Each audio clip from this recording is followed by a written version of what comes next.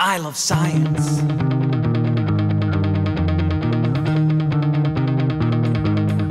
Can you even imagine?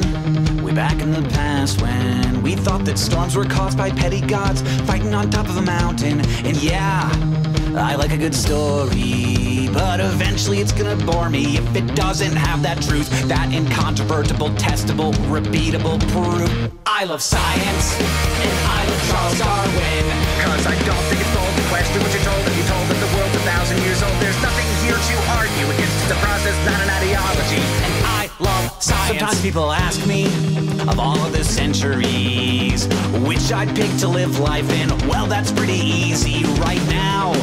If you think objectively, if you like hawk running water and memory foam beds and TV shows and cell phones and not being dead, then you love science. And I love Carl Sagan, 'cause I think it's fine to look up at the sky and never ever stop wondering why. There's nothing here to argue against. It's a process, not an ideology.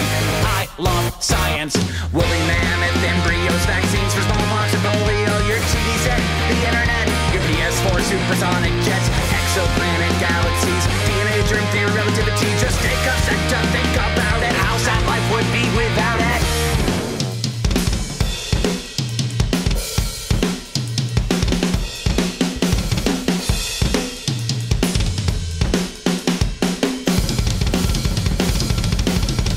I love science, and I love Rosalind Franklin, 'cause I wanna die remembering why the truth is more important than winning a prize. There's nothing here to argue against. It's a process, not an ideology. And I love science!